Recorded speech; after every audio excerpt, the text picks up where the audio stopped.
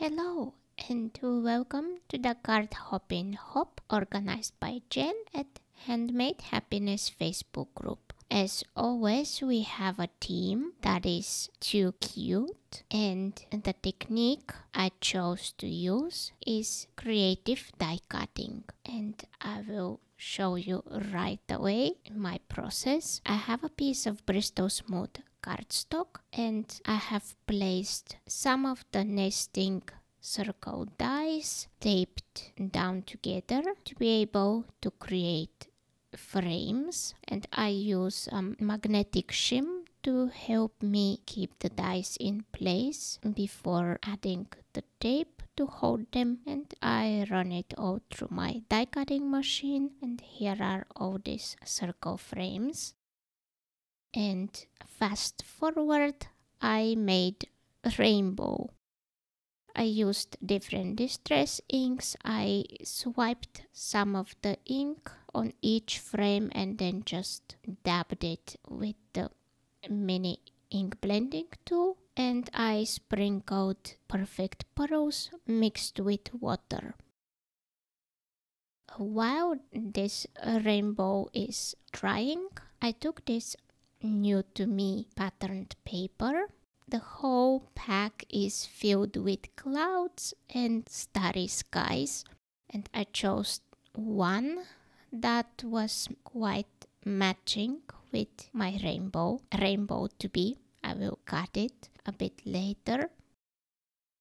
And this paper is so smooth, but it's also thinner. And here I have a Slimline card base, a piece of Vellum, and also this die set, the one on the right. It has these cloud borders, and I'll be cutting this piece of the patterned paper using the two cloud borders. And I have a piece of just white cardstock that is the size of a Slimline card, and I'm positioning the cloud dies so that they match with the clouds from the paper, and I'll be creating layers. I also have this vellum piece, and I will also add a layer between the two patterned papers, and I will repeat the process until I have the full panel filled.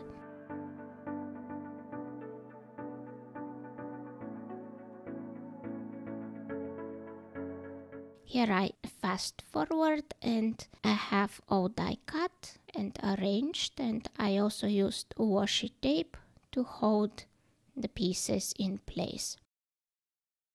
This is a new to me product from Moda scrap. It's called Jelly, and I'm actually using it for the first time. I took a small piece of makeup sponge and I'm just dabbing a little bit from the jelly around the edges. And here you can see the sparkle. And I will do same for all of the vellum pieces. Few hours later and everything is dry, and I also cut out 3 clouds and I applied the jelly also to the rings that I adhered on a piece of copy paper.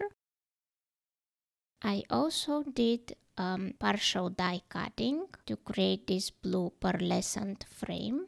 I used the frame die and I ran it through my die cutting machine twice, and I created this frame. Before adhering everything down, I first decide where I want the rainbow to be. So I snipped one end so I can tuck it behind the cloud border.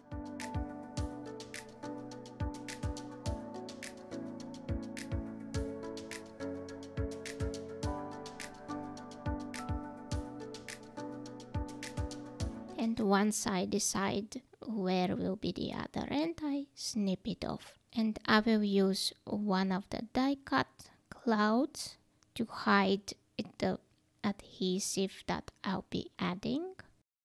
once I have everything adhered, I use my trimmer to cut the excess. And it's time to attach the frame. I use a thin double-sided adhesive and also a little bit of liquid adhesive just to make sure everything stays flat at the edges. As I said in the beginning, this is a hop, so make sure you check my description down below for the link to the next person, and I will also have the full lineup in case you are lost.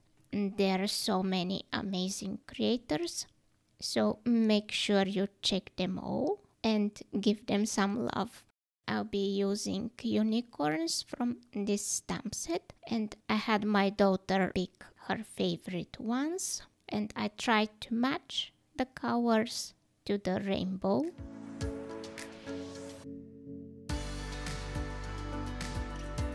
And here I'm giving you a closer look. I added a sentiment on one more cloud. And this is my finished card. Thank you so much for stopping by. If you enjoyed the video, give me thumbs up and leave me a comment. I love hearing from you. Bye!